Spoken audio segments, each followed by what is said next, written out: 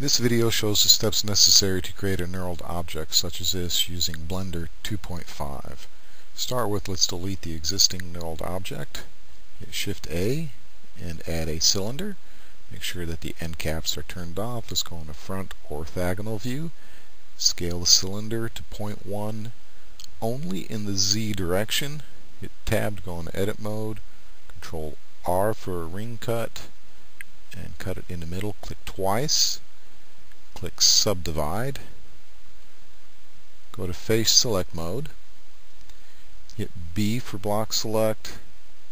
You're going to select these inner triangles. Hit X.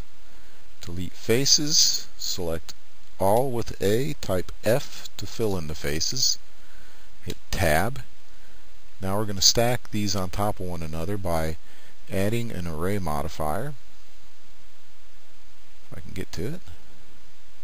So it's going to be not in the X direction, so it's 0. We're going to stack them 1 unit high in the Z direction. Do about 7 of them. Click Apply. Go into Tab mode.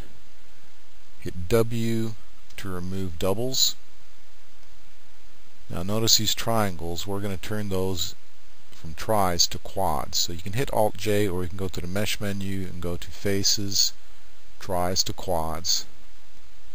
Now we want to extrude these faces outward. We can't just type E, however. We have to extrude them along individual face centers. For that you hit either Alt E, I believe, but Alt E doesn't work for me all the time, so I like using the menu Extrude Individual. You can see the faces coming out here, and I'm just going to make it a 0.15.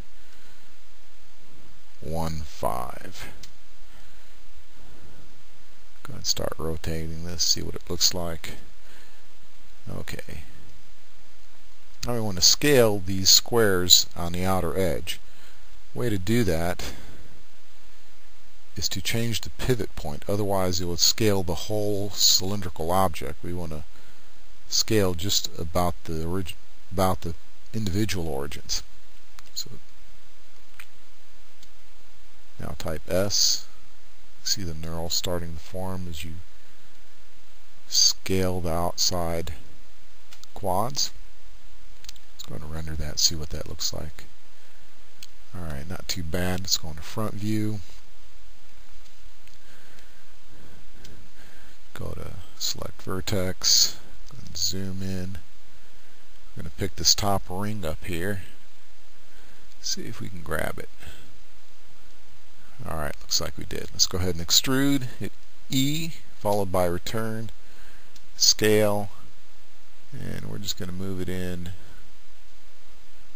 just a little bit. Like that. Go ahead and lift it up. Hit extrude, enter, scale, 0, enter, lift it up just a little bit. There we go. See what that renders like. And there you go. Thanks for watching.